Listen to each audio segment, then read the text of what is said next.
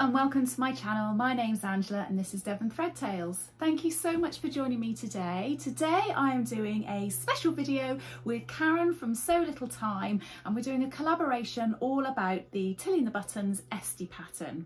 This is a pattern that I wasn't really sure I was drawn to, if I'm absolutely honest, and then I kept seeing versions of it and some I was kind of going, not sure, and then others was going, oh, I quite like that one. And so Karen and I, we chat quite regularly and we said, do you know what, let's just go for it and let's just do this pattern. We've done lots of collaborations in the past, or I say lots, we've done a few collaborations in the past, and it's been a while since we've done one. We were going to do one about the wuick, and we both made our versions of it, but then we just never ended up sort of coordinating the video, so it was a bit of a shame really. So we thought, right, come on, let's get on it and let's get these videos done. So I have got on my Esti today. This is the only version I've made. However, I will be making more. So I'm going to talk through a few of the things that I have felt about the pattern, things that I've had to do to the pattern because I definitely had to change it for my body and my body shape for it to fit in a way that I felt comfortable. But before I do that, I'm going to pass you over very quickly to Karen so you can see a sneak peek of hers. But once you've done that and once you've seen this video, please do go over and watch her video all about her Esti, which she'll go into way more detail about in terms of her and her sizing and how it's worked for her. Hi Angela, hi everyone, I hope you're doing okay. Thank you very much for having me on your video today, Angela, and for collaborating with me on this pattern. So myself and Angela have decided to come together yet again to share with you our versions of the Esti pattern by Tilly and the Buttons.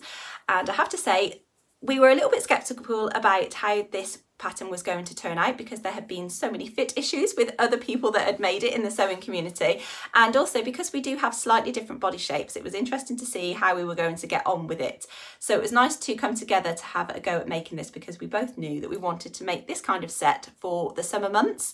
Although the weather has gone a bit hit and miss at the moment, I am due to go on holiday this Friday, so I will be taking my set with me because the weather is pretty mixed, I think, whilst we're away. It's not going to be the heat wave that we had last year, that's for sure. But yes, I am really pleased with how my set has turned out. So I'm not going to go into too much detail on this video because I would really appreciate it if you would hop on over to my video so I can share my full review with you on there. So I'm sure that Angela will be linking that in the description box below for you.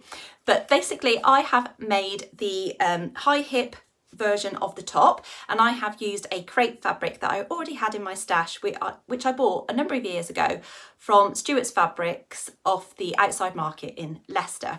And it was a while ago, so he probably hasn't got this anymore, but it was a really nice fabric that I did use for a previous project actually. And I have to say, I've not really done that very often where I've used the same fabric for two different projects. So when I first made this, I wasn't sure if I liked it because it's not the same fit as what I made it in previously. But yeah, now I've kind of finished the whole outfit, I am actually really pleased with it. So like I say, I've made the high hip version and I really like how the fit has turned out, but I do go into more detail about my fit on my video. I decided not to make the Esti trousers to go with it purely because of time aspect. I already had another trouser pattern already cut out that I thought would work really well for it, and I have made the Friday Pattern Company Saguaro pants, and I really like how the combination kind of works. They are really similar, I would say, to the Esti trousers, so they are high-waisted, elasticated in the waist as well, and they are just slightly, I think, narrower in the leg, which I do kind of prefer on me because it just balances me out a little bit. But I shall pan you down so you can see how my top is looking. So it's got quite a high neckline, which I actually do really like. It does give you the option to lengthen the straps if you wanted that slightly lower, but do take into consideration that that will make the bust dart sit in a different position. Mine isn't as blousy as some because I have used a smaller size. And then these are my Saguaro pants, which have some pockets on the front here, and it's got quite a high waisted elasticated waist. And then if I pan you down a little bit more, you'll be able to see the width and length of the trousers. So that's the width of them. So they are quite wide legged, but I don't think as wide as the Esti. And I did have to add just a slight little bit of length onto the bottom of mine because I am quite, I'd say, long in the body. So my waist is probably a little bit higher. Yeah, I'm quite long in my torso, I think. So, and I think, yeah, that just makes the trousers slightly shorter, but I do find that the rise on these is absolutely perfect for me. So yeah, I'm really happy with my combination, and I'm really happy with the fabric and pattern combination as well. It's nice to wear something monotone, so that I have, you know, something, it's monochrome, isn't it? Monotone.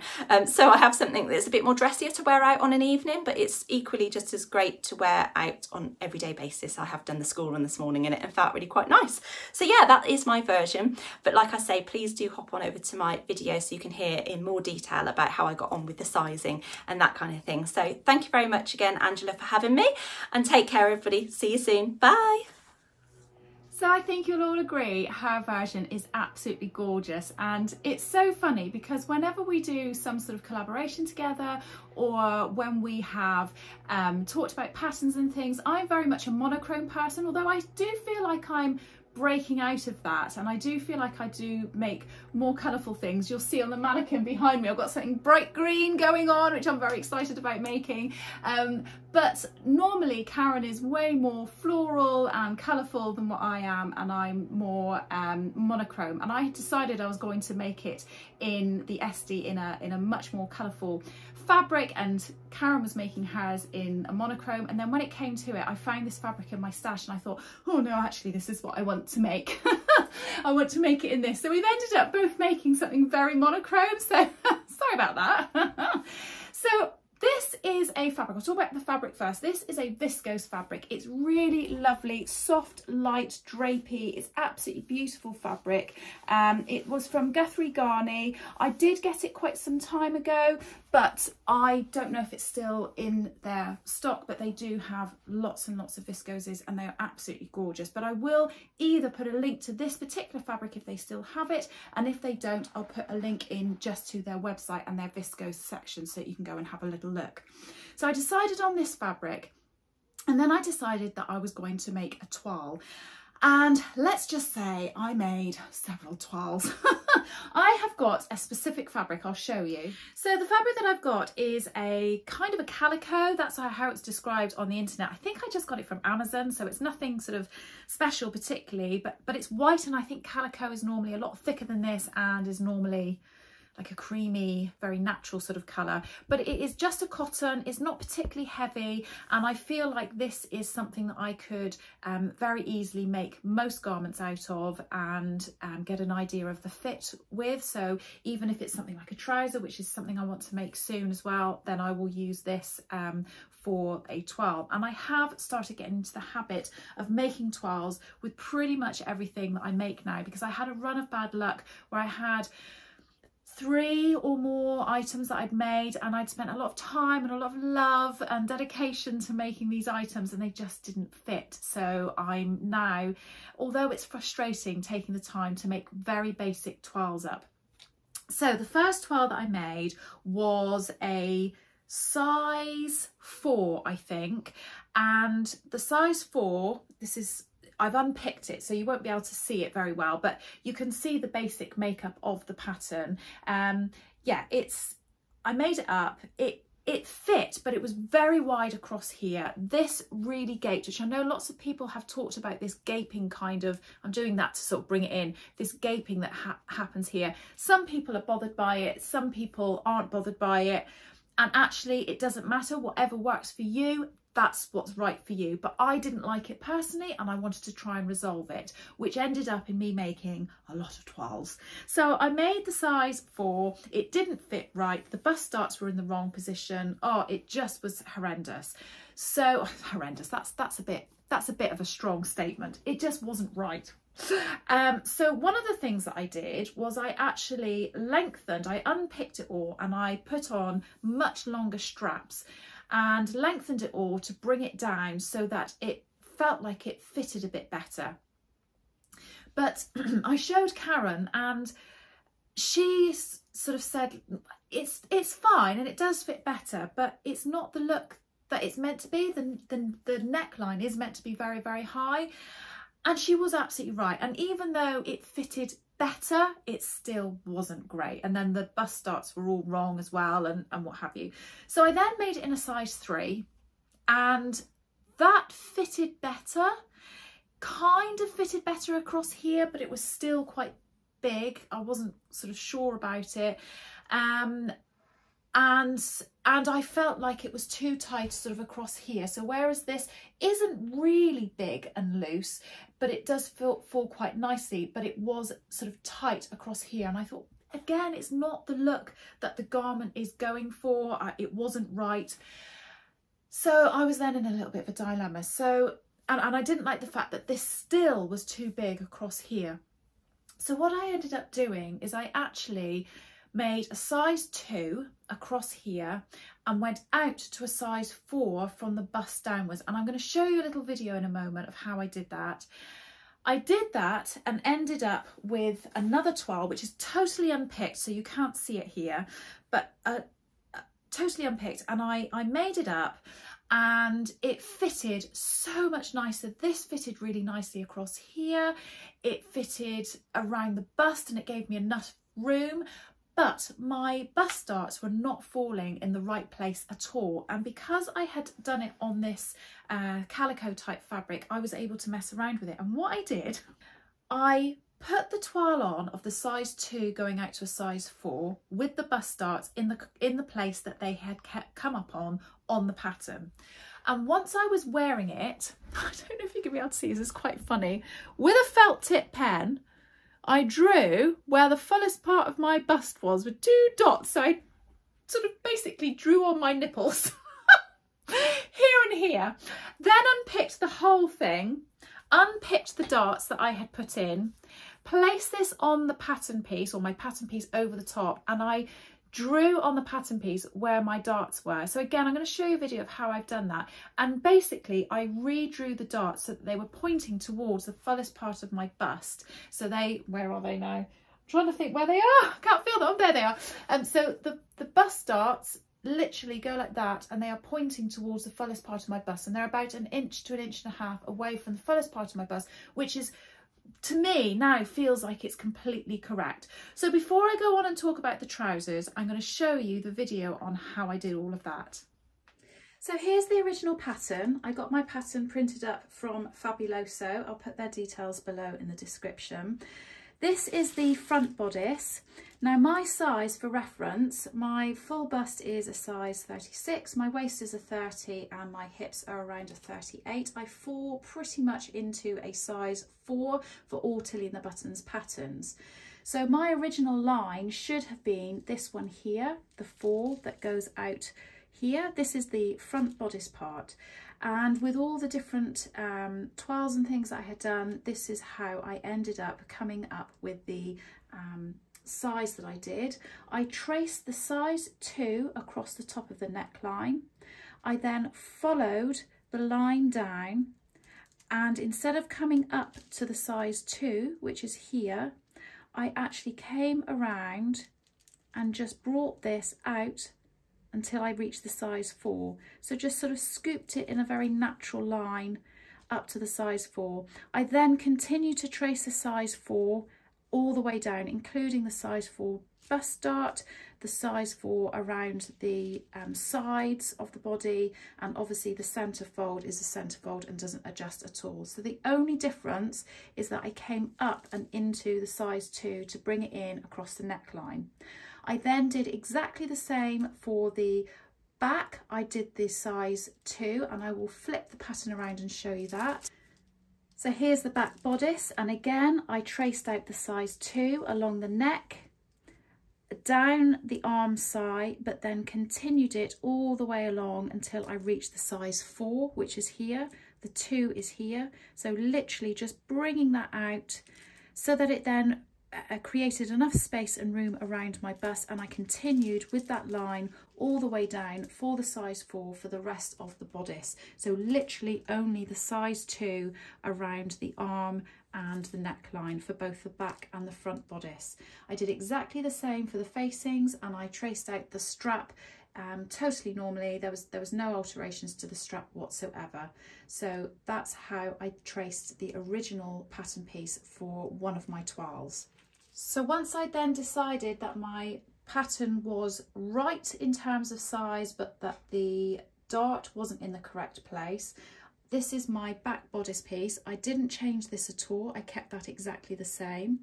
I then unpicked my calico that I had done. Now, unfortunately, I don't quite know how I've managed to do this, but this is actually not the original piece of calico that I use. I think this is for one of the other sizes that I had trialed and had gone wrong, but this is how I had done it. I had unpicked all of it, including the dart that was originally here. I don't know if you can very faintly see the original dart that was here. And this is the point at which my fullest part of my bust was when I had it on. I then took my front bodice piece and laid it over. This isn't going to be right because, like I say, this isn't the right size, but I laid this over. So I'll take this away for a moment. Laid this over so that it was laying in exactly the right place. I then measured the original dart from the widest part of the dart to the point to see how long that line was. And I then drew a line from the widest part of the dart along to where my fullest part of my bust was, in line with that, and then made sure the original length of this dart married up to the new dart. And I literally just swizzled it around, and that is a technical term I'm using, swizzled. I swizzled it around. I haven't changed how high up or down it is. I'm sure there's probably different ways of doing this and probably better ways of doing this, but this is how I did it so that it laid in the correct position to marry up to where my full bust was laying. So I hope that helps, and I hope that you can see how I've made my alterations, but please do come back to me and message me if you're unsure about anything that I've done or need help with me explaining it further. So I hope that helps explain how the bodice adjustments were done and how I got it to fit properly for me. And I'm really pleased because it does mean that this is now laying really nice and flat. Obviously, when I move around, look, you know, I'm moving around and it's doing that.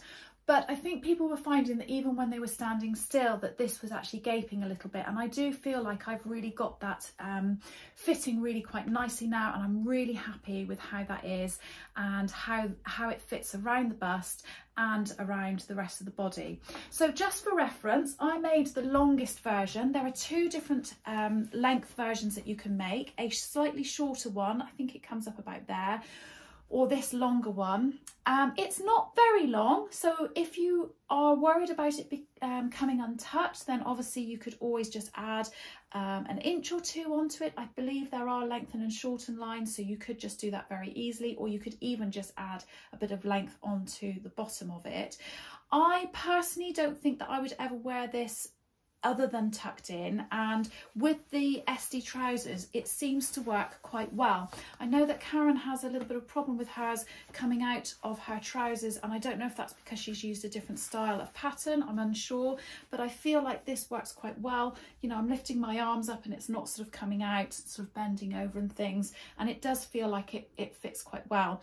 I like it slightly more tucked in than really blousing out. That's not really my style. I think it looks nicer sort of just with a little bit of blousing, just a tiny bit, and it really gives it that jumpsuit kind of look. Now, if you're not keen on these bits coming out, what you can do is you can just pull the gather of where it's you know, tucked in slightly more to the front, so it gives you more of a streamlined look here, and it's, you know, slightly more gathered at the front. I think that looks perfectly fine and perfectly nice. But yeah, I really like it. So onto the trousers, and I decided I'd had quite enough of making twirls. Even though I've said everything I've said about, you know, I don't want to make mistakes and all the rest of it, I knew these were such a relaxed pair of trousers, and actually fitting them was probably going to be okay. And I put my big girl brave pants on and I just went for it, and I made a size 4 without twirling them whatsoever. Oh, what a rebel I am. Anyway, I made a size 4. I had debated going down a size so that there wasn't quite as much gathering and all that kind of thing, but in the end I thought, no, I'm going to play it safe and make the size 4.